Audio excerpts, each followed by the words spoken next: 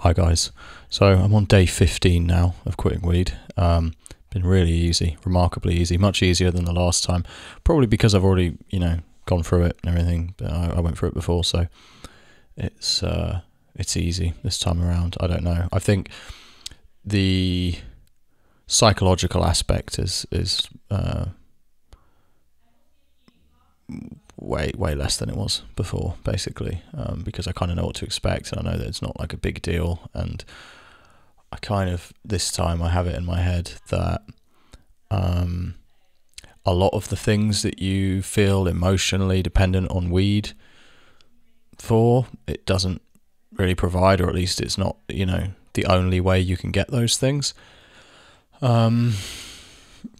So, for example, one of the things I always used to have was I always wanted to smoke weed before dinner, and I always wanted to smoke weed before watching TV, and I always wanted to smoke weed before playing a computer game, and I always wanted to smoke weed before working on music or listening to music or whatever. And, if I was taking the dog out, for example, I'd usually listen to music, so I'd want to smoke weed before that. And, everything kind of was associated with weed, and I felt like weed was integral to all of these activities. And I already kind of knew this, but I learned last time I quit that that's really silly. And the music thing, yeah, there's something there. Like, it's definitely, in some respects, it enhances music and creativity. It doesn't mean that it doesn't have any drawbacks in that regard, though, because I think it does, definitely, as well. But that's an area where you could make a stronger argument for, the benefits of weed. Also, the kind of the effect it has on your imagination. I don't know. I especially if I start again after having not smoked for a while, I do find my imagination becomes more interesting in some ways. All of the other things in terms of enjoying TV, dinners, all of this shit, I actually think is better without weed. It's much easier, especially because I don't have the hassle of thinking, oh, the TV show's ready, time for me to have a bong, or, the meal's ready, I'm going to have a bong before the meal. So from that point of view, it's just less of a hassle. And I don't know, yeah, I'm really enjoying my food and really enjoying everything. My leisure time. I think those are much more dependent on, for example, getting a healthy sleep and eating well and being in a good frame of mind. Those will have a much bigger effect on your enjoyment of those activities than weed. And weed often prevents you from sleeping well or being healthy or being in a good frame of mind. So, yeah, for me, that aspect has been just non-existent, basically. It hasn't been an issue. One of the other benefits is the sort of hesitancy. I would find that I had a lot of hesitancy in my life, like about things I was doing. I would kind of feel hesitant a lot about doing things, and I had this general, the older I got, the less I had like really pronounced weed anxiety. Like I stopped having really terrible kind of anxiety from it. When I was younger, I'd sometimes, especially if I picked up like sativas, without really wanting to, but it was just what was available, I'd smoke these like strong sativas and I'd just go into such a bad place mentally. And I think one of the underrated, or not underrated, but overlooked aspects of that, it's not just the anxiety, it's depression as well. Probably the anxiety leads to depression because of the spike in cortisol makes you feel depressed afterwards. You get the initial kind of like anxious kind of cortisol feeling, and then later on or shortly afterwards you feel typically quite depressed, and it carries over, and the effect is kind of amplified over extended periods of time. And I started to notice this after a while. Like back when I was smoking a lot, I realized it's making me depressed as well as anxious, like just unhappy, like not always physically depressed, but just unhappy and uncomfortable, and the world didn't always feel right. And again, I mean, I kind of moved beyond some of those issues with it. I moved beyond, you know, the really bad anxiety and stuff, but it's always there at a low level. It's like a, you know, like a fridge humming in the background, kind of like you're always just, you know, little bit anxious. You're always kind of, you know, in that frame of mind. And it's nice to not have that feeling. I realise though as well, I mean, yeah, I still have some of those feelings. You know, it's, I think weed is scarcely responsible for the entirety of anybody's anxiety, because if it, for that to be the case, it would mean that you had no anxiety to begin with, and if you were that sort of zen, then weed probably wouldn't even give you anxiety. Do you know what I mean? Like, so I think it takes a vulnerability that is in pretty much every single one of us, and it kind of exploits that, or exploits is probably the wrong word, but it worsens it anyway.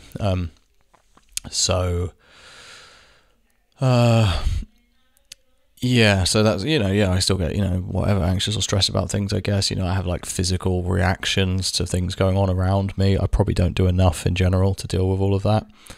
I mean, it's not really a problem, to be honest. Like, it's not, you know, it's not a big issue, but I personally would like to be just completely, like, kind of invulnerable to everything, you know. In some ways I'm getting closer to that. Like, I can stay pretty relaxed when in certain situations, like, even, you know, recently when I was smoking, I don't know, yeah, like, I feel like anxiety has a much less of an effect on me than it used to, basically. I don't know if that's from working out a lot or what, but it just, I don't get swept up in it. I think because also my heart rate stays like pretty low, so fear and anxiety have not been big problems for me for a while, but regardless, I would like to just, I think it's possible, very difficult, but and especially if you live in a normal kind of environment and you have a job and you have things that you're trying to do, it's very difficult. But I think it's possible to live a life where the only emotions that can really get you are like, you know, grief and loss and like really big, powerful, unavoidable things that are just, you know, completely inexorable part of who you are as a person, like, you know, losing someone you love, or something absolutely like catastrophic happening, or pure terror, you know, like, you know, something really genuinely bad is literally about to happen to you. I don't think there are many people on planet Earth who can sort of avoid those emotions, but I do think you can get to a point like where you're pretty much fucking level like all the time in day-to-day life. So I would like to get there, and I think probably smoking weed all the time makes it harder to do that. There's always just a little bit of emotion. I found as well that when I was smoking, it would be sometimes quite easy for me to get into a kind of sulk, I guess. Like, I was not outwardly angry, but I could just close in on myself very easily. If like someone annoyed me, I could just become like, you get into this kind of self-perpetuating kind of sulking thing, and it becomes harder to, you get, I don't know, it's hard to explain, and so it kept a lid on me in some ways, kept a lid on me getting angry, but it didn't solve the problem. It just meant I would just be like, fuck off, not going to talk about it, I'm just going to go and smoke and kind of bury this feeling and subdue myself and just sit down and feel like shit, basically. I think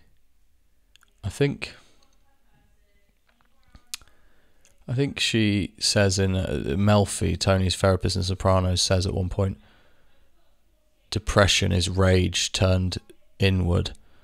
And I always thought, it stuck out to me, that quote, because I just think about it a lot, and I never got what she was saying. Just now saying this, I think I can kind of understand what she means. I think she's speaking a bit too broadly and generalising. but in some instances, like you can turn rage inwards basically, and just make yourself depressed. And I think a lot of people do that. You see people who are like, you know, they're never angry, but they're kind of always angry. And you know, some people where they don't communicate very well, and you can just sense anger in some people who don't ever really fully actively express it, but they're angry. So I think sometimes, yeah, they just turn that anger in on themselves, or they don't direct it at themselves, as in, you know, they don't blame themselves, but they hold on to it in a way that, as the, you know, adage says, like holding on to anger is like drinking poison and waiting for the other person to die. Like, I think a lot of people live lives like that when it comes to anger, like bitterness, you know, resentment. They're not things that you really express. Rage is something you express, but it's bad. You know, the outward, you know, it's not good to keep it in, but that form of outward expression of it is really unhealthy as well. Yeah, so anyway, I a couple of times, that's one thing I've found since quitting. There's 2 incidents. One I talked about in the previous video, where I had a dispute with a betting company. I felt incredibly angry, and little things like that have been kind of irritating me lately. Like, what was I trying to do? I was trying to do something. I was trying to set up a VPN or something the other day to watch a TV show. I can't remember, but I don't know. It's a growing annoyance to me. It's like excessive security measures on everything, starting to drive me insane. Like being treated like a baby, you know. You know, things that are designed to protect you, and clearly, you know, made by people who couldn't care less about what happens to you. It's not to protect you at all, and it's really annoying, that kind of thing. I just get increasingly annoyed with being treated like a baby, basically, by companies and stuff, and sort of talked down to and treated like a fucking, like, livestock. It's really irritating to me. But I shouldn't have reacted as angrily as I did to it the other day. It was stupid and not nice for people around me. And then the other day, I got very angry in an argument with someone, and it was a legitimate provocation. Like, what happened was wrong, and it was, you know, the situation I was put in was not fair. It was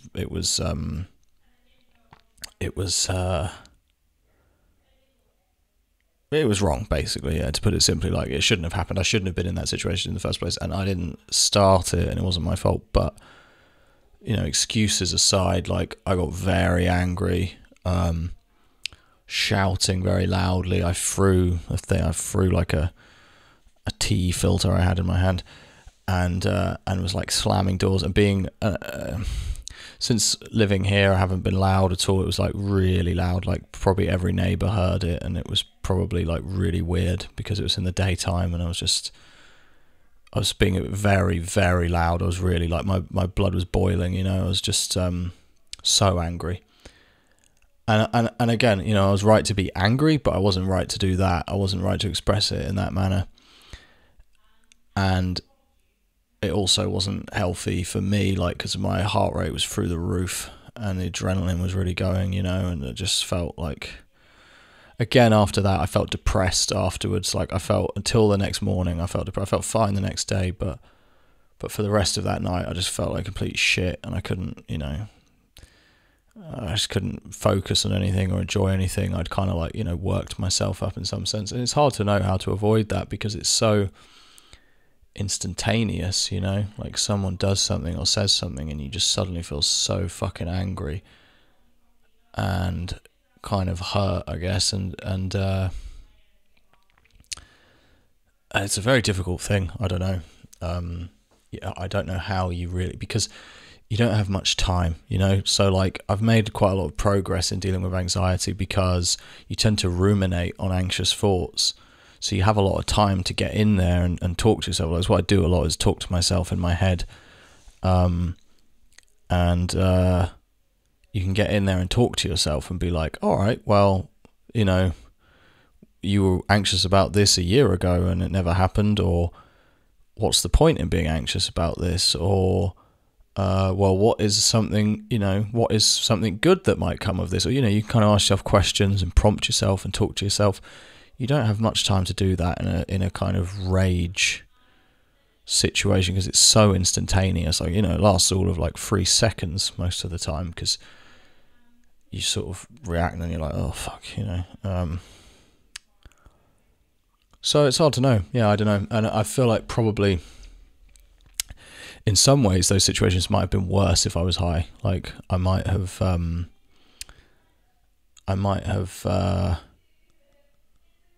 sort of, I don't know, I might have withdrawn even more and kind of began like sulking. They might have become longer, more drawn out, more difficult situations. I don't know. Or it might have taken me days to like kind of, probably not, to be fair. Like, yeah, but I don't know.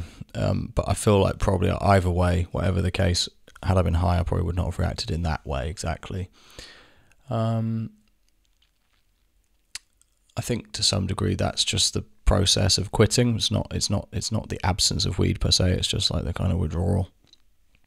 So yeah, hopefully that's the case. But yeah, I'm conscious of the fact, by the way, I seem probably like I'm high now. I'm not. I'm just really tired. I did a big workout and stuff, so I'm just very tired. I can feel my eyes like closing and stuff. But yeah, how psychotic would that be if I was high and I was making videos about quitting weed? just gone full Norman Bates. Just blazed a massive spliff before this, and I'm like, yeah, the thing about quitting weed is for no reason as well. There's no benefit to it. Just this absurdly elaborate. Well, it's not even an elaborate lie, is it? It's just fucking stupid. Yeah. So yeah, I don't know. Yeah, it's been great. I once in a while I have the urge like to have that thing, you know, you want like a thing, but that's like pretty much, it's like, I don't know, a few seconds, and then I'm like, nah, fuck it, like I don't care, I don't need it, it's not important, move on. And then everything is just as good, or if not maybe better than it was. And yeah, it's easier to focus in the evenings. Not as much of a difference as I thought there would be. Like by the end of the night, if I've been doing a lot of stuff all day, I'm still pretty tired, you know, and it's like focusing on work can be a bit tricky, or I just feel a bit like my brain is just kind of swimming, and I'm like, oh, I don't really want to do anything. So it hasn't completely changed that, but definitely I do feel like throughout more times throughout the day, I'm kind of ready to do more things, you know. I feel a bit more like available, and I guess I'm sleeping more deeply. I mean, sleep is just inconsistent anyway, but having a lot more dreams, hell of a lot more dreams, which is all right. I don't know. I think maybe that kind of disrupts my sleep a little bit, but I guess it's also a sign of deep sleep. So yeah, I wouldn't say I feel like I've been sleeping brilliantly, but it's all right. So yeah, as usual, I would highly recommend quitting to anyone who's considering it. If you're considering it, you just should. I can't say that everyone should quit weed, but everyone who's considering quitting weed should quit weed. That's a fact. And anyone who has never quit weed before and has smoked for all of their adult life and thinks that it would be difficult to quit, or is curious about the benefits of quitting, just do. It's not that hard.